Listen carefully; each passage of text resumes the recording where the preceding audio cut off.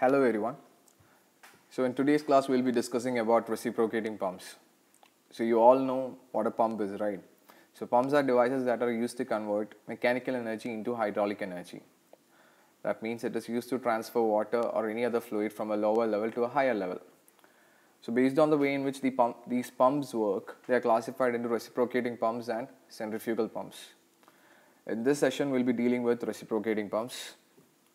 Now, what's a reciprocating pump? It works on a slider crank mechanism. It is also called as a positive displacement pump. It lifts water by the action of a reciprocating piston in a cylinder. So I'll show you a diagram of a reciprocating pump. I'll briefly explain its working. Now these are the different parts of a reciprocating pump.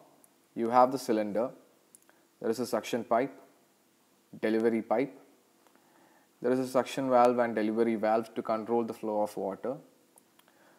Inside the cylinder there will be the piston rod, connecting rod and the crank rod.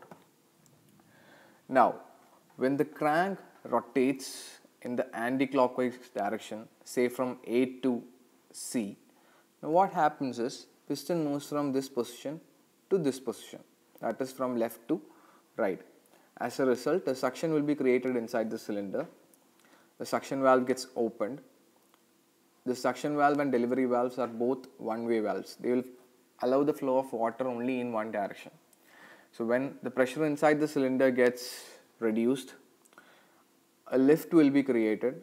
As a result, the water will flow from suction pipe to inside the cylinder and the valve gets closed. In the next cycle from C to A, the water inside the cylinder gets compressed. When the pressure reaches a sufficiently high value, the delivery valve will get opened, the water will flow to the tank. So A to C is called as the suction stroke and C to A is called as the delivery stroke. Now we will explain the work done by a reciprocating pump. We will start with the discharge. Now what is a discharge? So you need to understand this clearly before I explain what is a discharge or before I explain the work done by a pump. Discharge is the volume of water delivered in one revolution.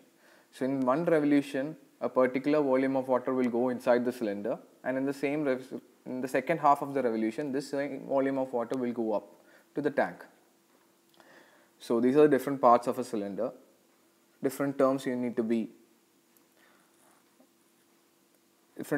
understand. First one is the diameter of the cylinder. A is the cross-sectional area of the piston. Small r is the radius of the crank. N is the RPM of the crank.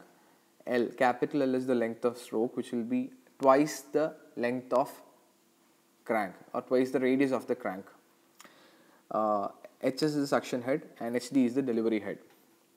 Now volume of water delivered will be equal to A into L. A is the cross-sectional area of the piston, right? And L is the stroke length. That will be the length of the cylinder. So stroke length is the length or the distance piston moves from initial point to the end point. That is the length of the cylinder. Number of revolutions per second will be, since N is RPM, per second will be N by 60. So discharge of the pump per second is, we will always transfer the volume of water inside the cylinder, that is A into L. So per second is into N by 60. So ALN by 60 is the discharge of the pump per second. Next is weight of water delivered per second. So what is weight? Weight is actually mass into G, right? Acceleration due to gravity. So here we need weight of water per second. That is m dot G. M dot G will be equal to what? V dot into density into G. So we already have what is V dot, right? That is ALN by 60. You can see the red underline. Rho G ALN by 60 is the weight of water. Clear? Now next is the work done by the reciprocating pump per second. So work done. Work done's equation will be, what is work done? Force into distance, right? So force here is weight and distance here is total height through which water is lifted. So weight of the water lifted per second, we need work done per second. So we will use weight of water per second. So weight of water per second is rho G ALN by 60, we know that, and total height is HS plus HD. Now what is power? Power is rate of doing work, right? So work done per second is power. So we have to convert that into kilowatts. We'll simply divide the whole equation by 1000. So we'll get the work done in kilowatts. Sorry, power required to drive the pump in kilowatts. Next, I'll explain what is a double acting reciprocating pump. Now, what's a double acting pump? So reciprocating pumps are classified into single acting and double acting.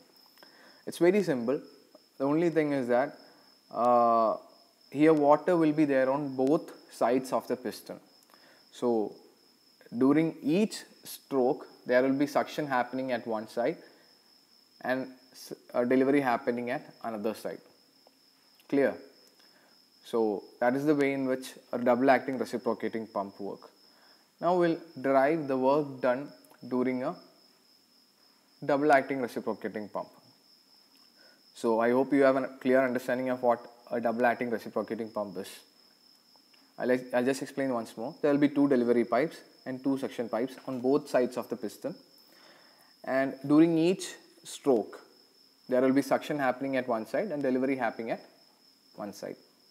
So during each revolution there will be suction and there will be delivery. So we will get a continuous flow of water. Now you can see volume of water discharged in one revolution, that is Q, that is pi d square by 4 plus pi by 4 d square minus d square into L. You might have a doubt about this part. I'll explain.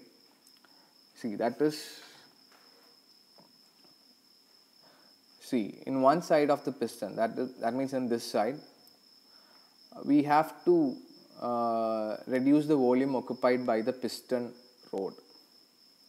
So that is this pi small d square by 4. d is the piston rod diameter, so d will be less than capital D, so we can neglect it.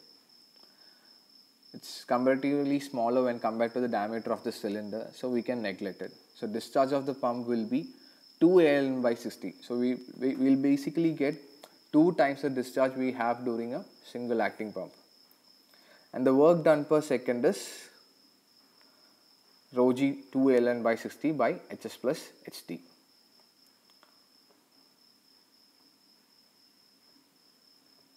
Now next is slip.